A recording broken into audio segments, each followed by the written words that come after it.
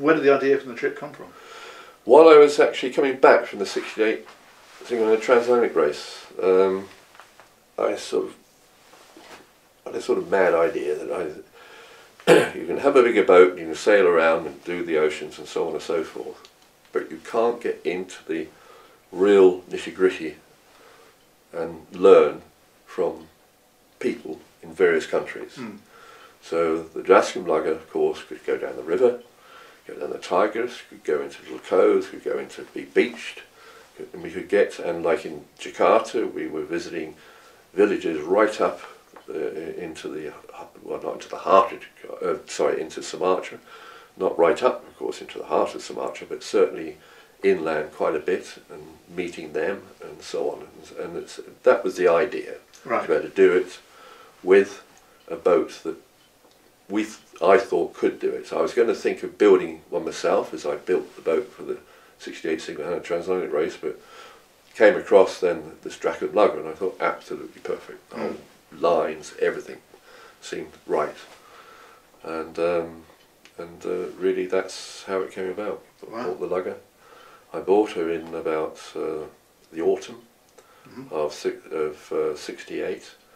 Worked like hell on it to get it finished with the the extra locker space, the watertight compartments, the water tanks and so on, and then started doing some trials with a crew member who was also a cameraman, another chap who unfortunately got severely seasick all the time, so he actually backed out himself. Until then Dave Derrick came along, and he was the one that joined me, and good too. He was fantastic. You know, he's a hell of a good bloke, really nice, and didn't argue, let me vent my wrath when things went wrong. Yeah. Didn't argue, just very calmly, just got on with things. And he was brilliant, absolutely brilliant. And we did a sort of circumnavigate the Isle of Wight and things like that, and you know, did some passages around just to get used to it all and tune everything up. Yeah, and then of course the Channel crossing was a good start to really find out things. Yeah, and then onwards from there. Yeah, fantastic. That's amazing. It's an amazing story. It really genuinely is. That's, well, I would, you know, it's once in a lifetime thing. Yeah. And you know, there were times during that trip, obviously, thought this is it, this is the end. Yeah. We had some, you know, we had one or two very nasty times. What was your hairiest moment? Probably sea-wise, it was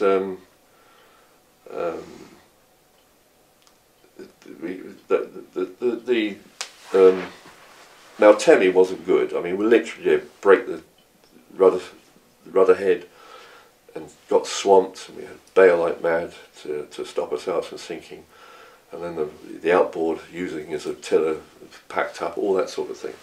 We thought this is going to be the end of it.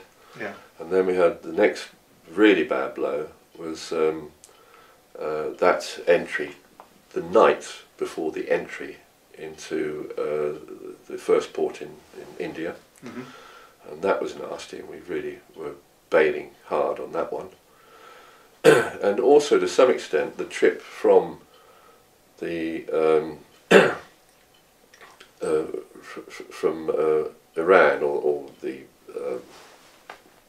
Trucial States as they were known there, Dubai and so on, along the south coast of Iran and Pakistan to Karachi, because a friend of ours was a BOAC pilot, and he had flown across that many times and said, you really, there's nothing there. You got 1,000 miles nearly of nothing.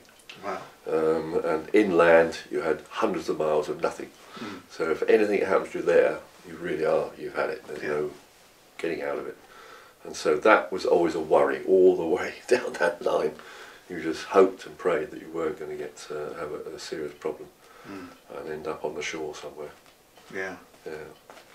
But generally, I think we were lucky. We were very lucky on many occasions to get us through that. Yeah.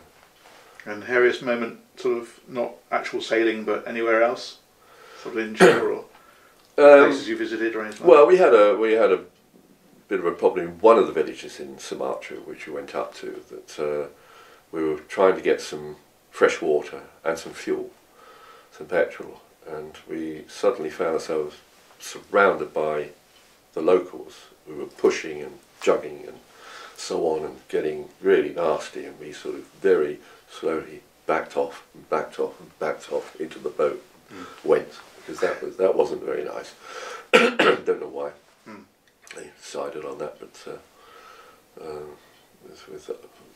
with the natives that was one of the worst. Another one was going down the Tigris River. Some sort of policeman thought that we were doing something which is illegal, because we still flew the red ensign all the way down the river, right. which got up the noses of some of the people in Iraq. And he then got hold of a 303 Enfield rifle and started firing towards us with it. But, so we surrendered. We went in, and that was sorted out after a while. But that was another time where the locals weren't quite so friendly. Yeah. But generally, they were lovely. I mean, you know, we really didn't have a problem too much there. It was more weather related that sort of gave us the biggest worries. Incredible. Good to remember. Yeah, yeah.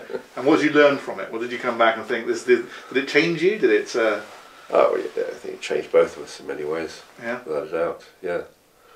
What I learnt, I don't know. I learnt how to really be more careful when I get out on a boat, I suppose. Yeah. You know, when we go back to before when I did the 68 single-handed race, that I never had a life jacket. I never had a life line. Right. And on this boat we had, I think we had life jackets, but we've never seemed to wear them. But you know, those sort of things get in your mind. And did I do the right thing here, there, did this, and what could have happened?